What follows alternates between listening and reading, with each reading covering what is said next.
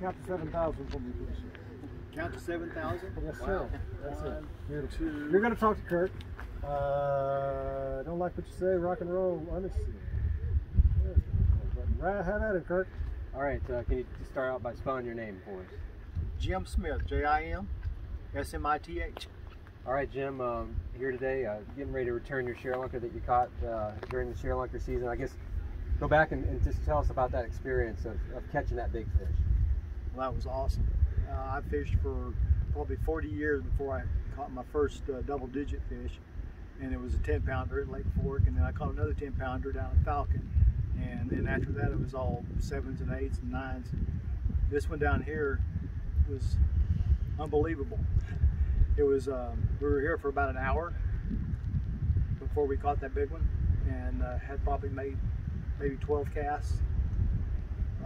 Caught a 4-pounder on an A rig, and then after about a dozen casts, not catching anything, we moved about 100 yards up the bank, and we started catching buck bass, 3 and 4 pound buck bass pretty quick.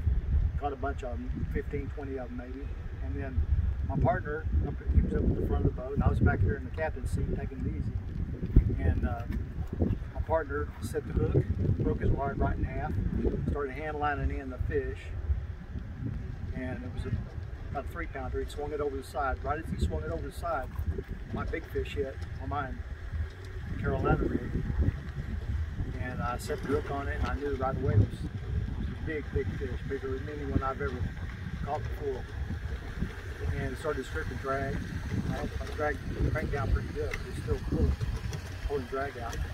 Went down the right side of the boat, came around the front, went down the left side of the boat, stripped and dragged the whole time, and then just turned over one side, came right to the boat. I got her, and my partner picked her up. I said, that fish is huge. And so we both agreed on that. It was huge. Of course, my live well wasn't working, so we had to think quick.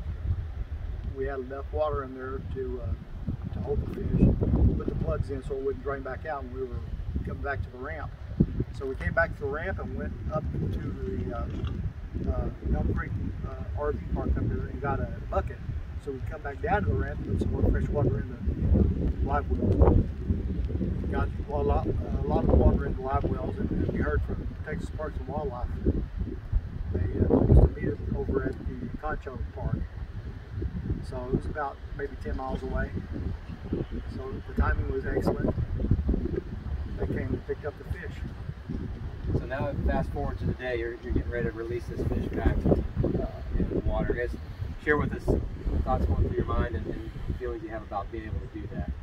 Well, that's why I really appreciate this great opportunity to get everything on film. I brought my buddy along here. He's got a couple of cameras on me, so we're going to do the best we can to make a big deal out of it. And my feelings are, I hope she was happy and healthy and had a good spawn, and I hope it does some good. The program, the Sharelunker program is an awesome program. It's been for many years. We've always talked about it, and I've been fishing tournaments and club tournaments, FLW, BASS, all that for 40, like I said, 40 years. I'm still hooked. And this was your first time ever on OHIV? No, actually I came once in 2007. Very short trip. I was on my way to Amstead, and we only had a couple hours to fish, and got out and I threw a big old 9-inch soft plastic paddle tail swim bait. Caught about a 7-pounder, and then I threw a little popper, caught a 5-pounder. That was it for that trip. That was in 2007, like I said. And so this is the first time I've ever been back. It was like a totally different lake. When I was here in 2007, it was trees. We were back in, I guess, up the creek or something, and it was totally different. This looks like a real lake. Can you believe this many fish have been caught out of this lake? Big ones, and this many going back at one time? That's pretty impressive. I cannot believe it. One of the guys up there a while ago was talking about, he thought it was in 2000, the year 2000. The lake produced 11 Sharelunkers. This lake, I wouldn't know where I've heard this lake described as having a new lake effect because it being so low, and then when you fill back up, it's like a new lake that has 16 pounders running around in it. What's your favorite place to fish? The water. What's your favorite lake to fish? The water. I fished all over the place. I like East Texas lakes. I like San Braber, and I love San Braber.